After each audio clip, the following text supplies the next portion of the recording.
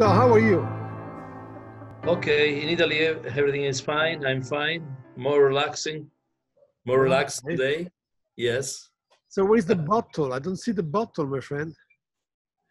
No, because I'm in the other place. I'm not at home. Yeah.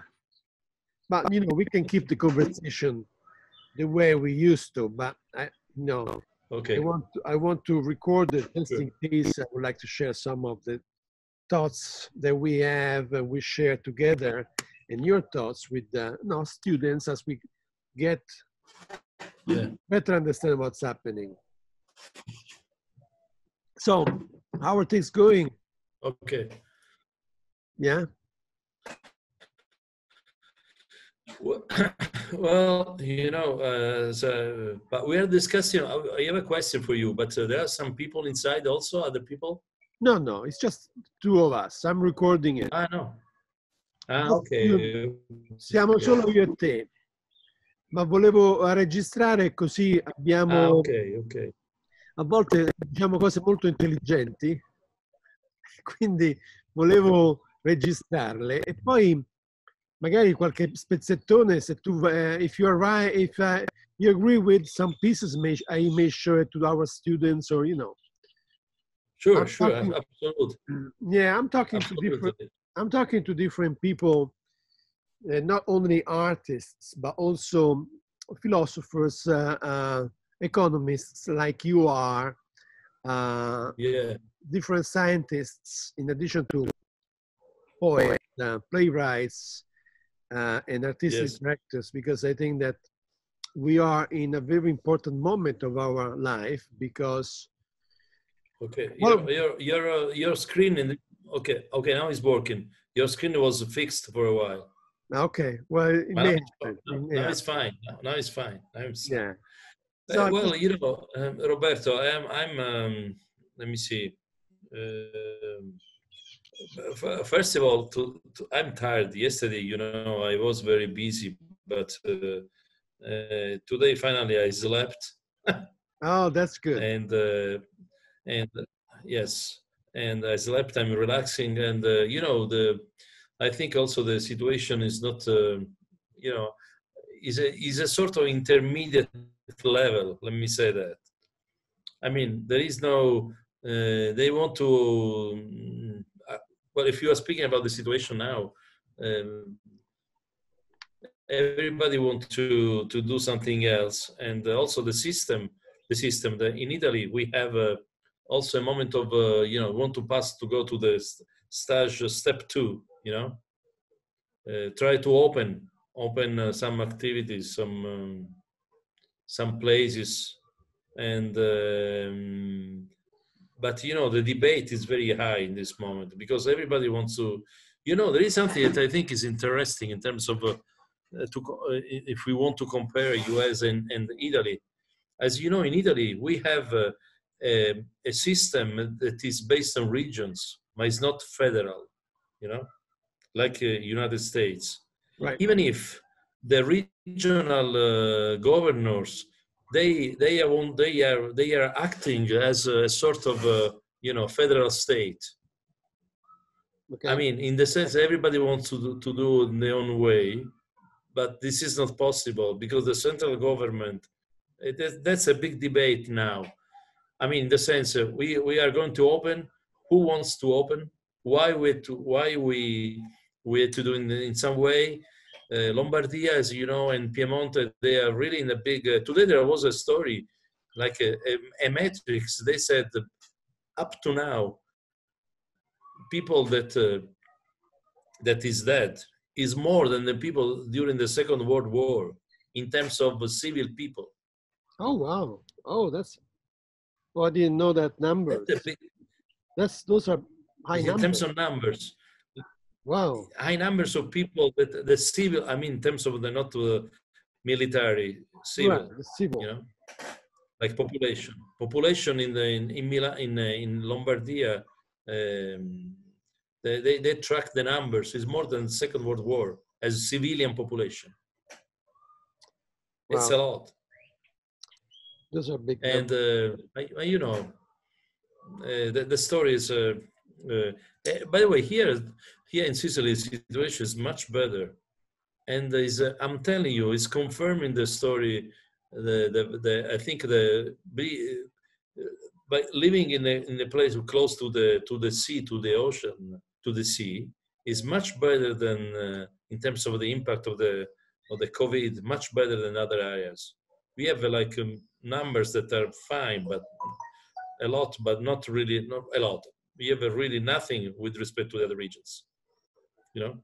That's great. That's a good news to hear. I'm glad to hear that. You know something, I think we discussed the last time, and besides any, let me say, environmental differences in Italy, there is one point. They said that in Lombardia,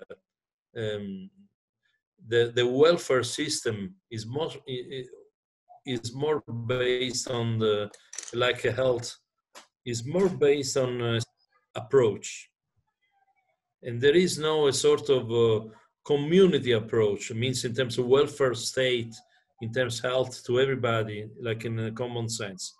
I believe that that makes also another point of difference. So you said it's not based on the. Can you repeat that word? It's not an universal. Okay? In Italy, we have a. Is split between. You know that in Italy, right? We have. Go ahead. So I think that what you're saying, and from what I understand, in Lombardy, in the region of Lombardy, that has the highest number of deaths, the healthcare system is kind of split. There is a part that is private and a part that is state. Is that right, or are you saying something else? I think there is a sort of approach is too related to the sort of a technical and specific personal view, not in terms of a welfare of the region. Health system in Italy is much more related to the several autonomy of the regions, and then it works differently in Lombardia, for example, with respect to Lazio.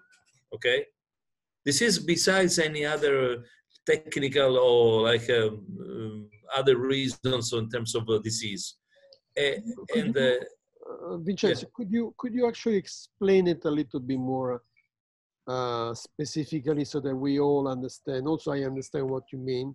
I think I understand, but if you could explain the difference between what the system, the healthcare system in Lombardy and the one from Sicily or Lazio, wherever you want, so that we understand. Because I understand there is a relation between the system and the number of people dead, right? Okay, yes. The point is the following.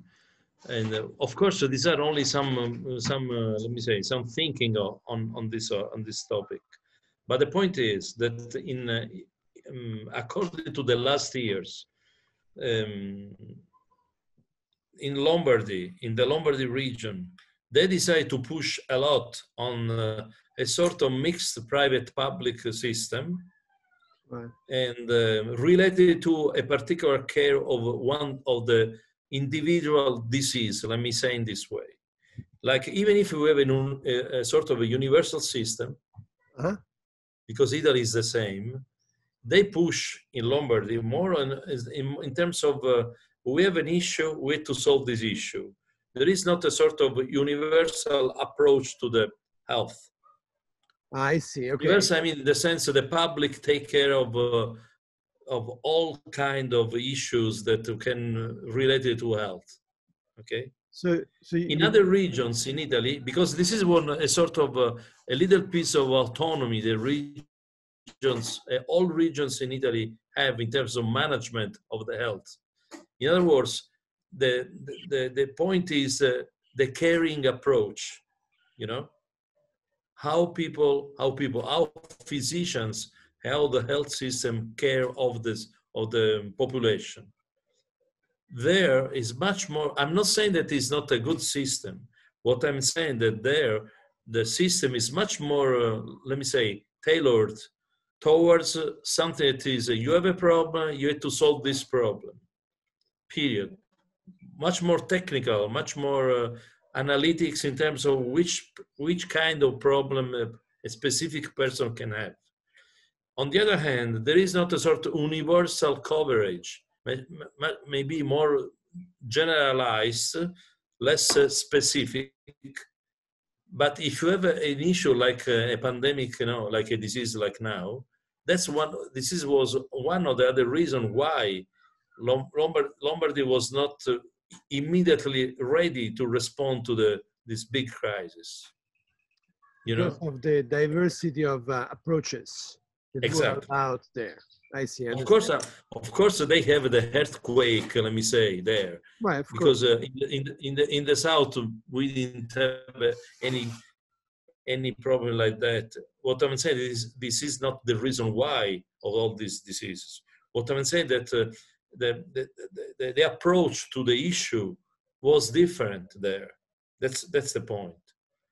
And this is opening now. I see a sort of a comparison with the US, like the story that Trump, he wants to do something and the governors, they want to do something else. Right. Yeah, I understand. Yeah. So in terms of the economics, your field is microeconomics, right? Is that correct? So I want to continue a conversation we started some time ago in terms of, well, you said at the beginning, that there was this debate like there is in the United States of reopening little by little the country. And nobody knows how to do it. Some people want to do it, some don't want to do it. And this idea of reopening is connected with the need of the economy, right? So my question for you, for me to understand, what did the economy, let's put the economy as a big thing, right? Learn from this universal, worldwide event, and whether or not there are measures that can be implemented to make sure that does not happen again, and whether those measures could take care of not just the 1% of the rich people or the corporations, but also people in general. So three questions here, Vincenzo. I know that. Okay. Yeah. So, what do you think? Your thoughts as an economist, and of course, I am also interested not just in analysis, but also in your opinion. I think the opinion are important, right? As a way to get out of this, where we are.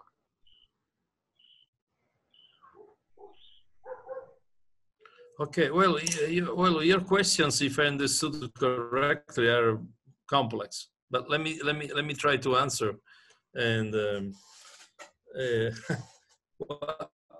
okay, one issue is if we have let me summarize. If one issue is probably related to the trade-off between health and economics. I mean, in the sense, if if I understood correctly, you are asking me if the opening, the reopening is this sort of step-by-step process. How is related, if I understood correctly, to the needs of health, the health system with the needs of the economics, absolutely. Or let me say, of the welfare in general. I mean, in the sense how people perceive. This is, if I understood the question. Yeah. Right. Yeah. Okay. I'll give you an example of the 2 years ago in Sicily. Okay. We had some problem in one area close to Syracuse, and also not only Syracuse, close to Gela. Gela is inside Sicily, right. Where we have a big chemical and the oil refinery complex. Okay, and also is a high-risk industrial complex area. And in the last 10 years, several health metrics show many problems of not only for people working in this company, also outside, in terms of high risk taking cancer, other diseases, you know. And as you know, Sicily also is a high level of unemployment. And many people in that city, they said, you know, if I have to die for a cancer, or I have to die because I don't have enough food, I prefer to die for cancer, not for less food. Why? Because I have other job opportunities. Okay, I think the situation, step by step, is coming up in all countries, specifically in the countries that we have this sort of pandemic disease. The degree of opening, how much is related to over the capacity of the system to face this situation? Because I think this is a big issue that is working now. I mean, if we open too much, the risk to have a second wave of the disease is high. Right. On the contrary, if we are not going to open, some people get the disease because they are going to die in terms of in economic terms, and that's a big trade-off. But the real issue is how to implement this sort of hyper transition period. Let me say that. It's a big transition.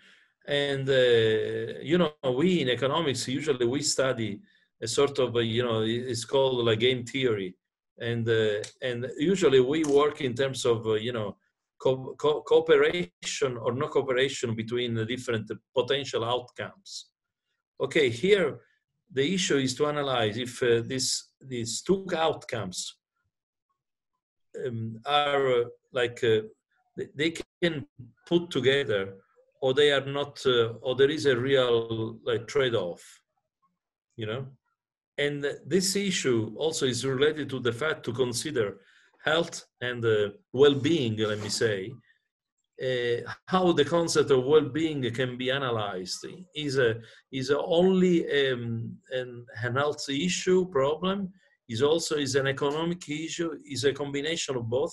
That's a real moment. By the way, you need in US. I think the issue is there is another point. We are like in the year of the election.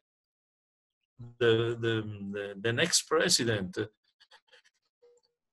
will be the person able to face the situation, Right. either as a potential new president. That's for the US situation. And by the way, this is for the European also situation. Europe, we have the high risk to split the European community. By the way, I like the word. Europe is called European community. Community implies something, and I'm in this case I'm positive. I mean, in the sense that I believe that the solution in terms of the money-wise, the economic, the economic problem will be. I'm not saying it will be, and probably we need a sort of a collaborative approach between two different point of view, the health and the economics, you know. But it's not easy to find, honestly, it's not easy to find like the best way. If I were in charge, probably I would like to be, let me say, even if it's not an easy word, but I will be very experimental. I mean, in the sense, I will try, a sort of backward induction approach. And I what mean, is that? do something. What is that? A backward? It means do something, then revise my decision, start again, change. A sort of dynamic approach. I see. Try to adjust my decisions. It's not easy because once that you make a decision, well, if you change the path, it's not really an easy. It's not difficult. But I think this is something that is necessary to do. In other words, let me say, technically speaking, we don't have linear decisions from A to B. We have a dynamic decision, A, B, then going back to A, then go to C, they go back again, and then change also A, So we are still trying to figure out, does that mean that we are still trying to figure out this new world where economy and the human beings are at this point on the same level? Because if there is the death of the economy, there is some form of death of the individual. That's what you're talking about, right? Yes. Yeah. Yes. So in this case, what I'm saying that you can't. No, what I'm saying that we can't split the two dimensions. They are connected. Yeah, but also they're really strong connected. Strong connected. Right, because the economy provides a level of quality of life that a non-existent economy would not provide, which would put in danger the person. Exactly. Physical also, by the way, being. Yeah. Also, by the way, there is something people don't. Is a sort of yin-yang approach, like everybody is speaking today. This is something that I may speak in terms of opening and not reopening in terms of economics. That, by the way, is a very as an economist, for me also is my job. But the point is like in which let me say in the point of view. I can start in the sense to say, look, even if you open, you have money, and then after 3 months you get the disease. Okay, this money to do what? Right. In this moment, there is a lot of people that have money in the sense that they have also, when I say money, income, I say normal money. No, I'm not saying it's hyper rich, but we cannot spend this money because we are at home, Right. Yeah. Oh. And then my point is, okay, if it's like the sense of of this, what I'm saying means, but you have money, but to do what? That's another issue. That's another problem in the sense that money. I don't want to have like sort of like a very radical or very, let me say, high level discussion on this. What I'm saying that the money is losing its power if I can't use it. Yeah, but can we say, Vincenzo, that the fact that there are some people that have money, although those money cannot be spent, can give the security to those people that have money not to have to go out and find a job or work, so that in a way, having those money, although they cannot be spent, are money that can contribute to the health of the person, because that person in this moment does not need money and does not have to go and work. Yes, well, that's another. Sorry, the first part was a little. There was some problem of delay of of your voice. You're saying that We can use the money for those that need money with respect to those things. Can you say again? Because I have some problem to listen. So what I'm saying is that if you do have money, although you don't have to spend them, you don't have the urgency of going to work to get the money. So in a way, having some money gives you some more security in terms of your health. Yes. So there is a value to that money that you cannot spend.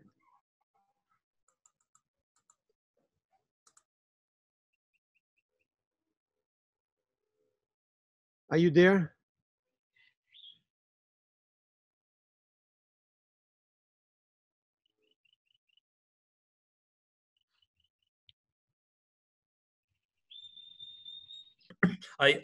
If you were saying, let me say, before the break, you are saying, okay, if you have money, of course you don't care. I mean, you don't care. You don't have problem to work, and then this is not a big issue for people that have money. Yes, correct? Right, you don't have to go and work in this moment. You were saying that or not? Yes. Okay, my point is a little, let me say, you are saying something important, because if I don't have money, I need to work. I need to find a way to get money, of course. My point is a little, let me say, a little different. Okay. In the terms that this is one issue that if I don't have money, I have to do something to get this money. But the issue is, if I have money, that's why I said a sort of yin-yang approach. But if I have money, if I can't use it, the money becomes useless. Maybe it's too, but this is not the issue, the problem that we have now. No, this is a big issue. And by the way, this is related to something that for me was very surprising, because 1 month ago, in US, what I read, that was that the unemployment level was the minimum historical level in US. Yeah. Okay. Means the situation was the health of the economy of US economy was very good. Okay, after 50 days, the level of unemployment is very high. My point is, well, there is something wrong in the systems, in all systems, because if in 5 weeks the situation is exactly the opposite, okay, we need probably to redefine the way in which how people can live according to their own destiny, but also with the destiny that also is related to the other people. I mean, I think there is a big issue just now. It's like the story of the disease. If I don't have any virus and I am close to you, you are fine. But if I have a sort of spillover negative effect on you, you will get the disease. In other words, probably this disease is opening a new way to think in terms of accountability, responsibility of everybody. In the sense, what I'm doing today is called virus, tomorrow is called, I don't know, taxes, or pay someone, or do, my life, It's something that can affect your behavior and vice versa. And also probably another point that I think is something that really is really, I think we spoke a long time ago about this. Do you remember when I said the story of be material? No, the material is important with respect to the digital approach. Yeah. What you well, call this is the perfect example. Well, the materiality, like the story that at least a disease is a perfect example that we are like, you have like, it's something that is related to our bodies. also we need we have the necessity to go every day to buy our food, no, to have something, to be something that also in terms of we feel secure if you have some food at home. This is, like I said, this the basics of the human behavior. Right. And it's not and money is important. Let me say, it's not so important in terms of if I have you know, so I told you this sometimes, like poor people, some people, someone say, usually they think that the poor people are like are not good, let me say, quoting entrepreneurs of themselves. That's a big mistake. Because if there is anybody, if there is one person that is very capable to fix their own problems, it's really the poor people. Why? Because they don't have any certainty. They don't have a fixed stream of money every month. You know, it's much more difficult to handle the situation. In this moment, people that have money, apparently, the way, in a certain way, they feel better. But on the other hand, they increase the level of uncertainty in terms of their own life. And exactly as the dimension of be poor is becoming, the health dimension is becoming much more important than it was before. You know, because before the problem was only to get enough money to live. To live. Now there is the problem to have enough health to survive. It's a big difference. You know, I don't know if I was clear in my discussion. What I'm saying really that the personal dimension of health, now is much more important. Even is very important to the economic dimension of their own life. Of course, there is some and health, but you know, but the real, I can be the most rich person in the world, but if I get the disease, I'm exactly a poor person. That's the point. Right. Because I will feel on my skin the same level of uncertainty. So could we say then at this point that through this virus, we are starting to look. Sorry? Can we say that through this virus, through what is happening now, while before the economy was at the center of the universe, now there is a more balancing between also the human being at the center of the universe. Did you understand that? No. Can you say again? So before, it seemed to me that with the neo-liberalism, the money was at the center of the universe.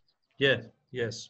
But now the coronavirus may have kind of could have the centered money, and as maybe could have been lifted a little bit the human being, and maybe although it's not yet at the center of the universe, but now we are starting to talk, as I have talked about the human being, the person. And is it possible to hope that at least a way out of this coronavirus is also a way out of a system that was not working, and a way of putting again the person, the human, if not above the financial system, above the money, because you said that they have to be going together, but at least at the same level? Could that be one of the solutions? I think so. I think yes. I think you're right. I think the real problem, I believe, will be fixed soon. I don't believe so. People will forget easily, but probably probably the story that you said, like this sort of, let me say, rebalance, rebalance all these points. I think that's true. So, as we live in a Western society, speaking about hello, can you hear? Yeah. No. Yes. No. What I'm saying that in the Western countries, people don't, until I think a few months ago, speaking about death, or like that, people don't like to speak about end of life. No. Nobody speaks about this topic. So I think now the situation is changing. Vincenzo, could you repeat? Vincenzo, no, what I'm saying that now I say again. No, what I was saying is the following. Until now, I'm not saying nothing new, but probably until now, as you said, the economic dimension was so important that we forget that we are human beings. That implies also that given that you are like finite bodies, nobody likes to talk in terms of death, in terms of end of life. Right. Now, probably, and not, by the way, I don't want to say something like really specific, but really, I think people think that maybe life is like the richness of life is important as much as the wealth, the economic wealth of life. Right. By the way, this is not a moral position. It's like a sort of something like, okay, I'll give you an example. In Palermo, the majority of people stay at home because honestly, this is not related to the advice of the government or the fees that we can get if you go out. Probably because people are really scared. That's the point. That's that's the issue. That's a big issue. So Vincenzo, let's do this. Since the connection is not very strong today, we can stop here now, and then maybe we can talk maybe in a few days. And I would be very interested in having a conversation, in seeing how we can, also from an economic standpoint, we can then make that balancing or rebalancing that you talked about a reality. The rebalancing of the focus of life, right? Before it was money, now it seems that we are talking about the human being, and what, in your opinion, the economy and we should be doing.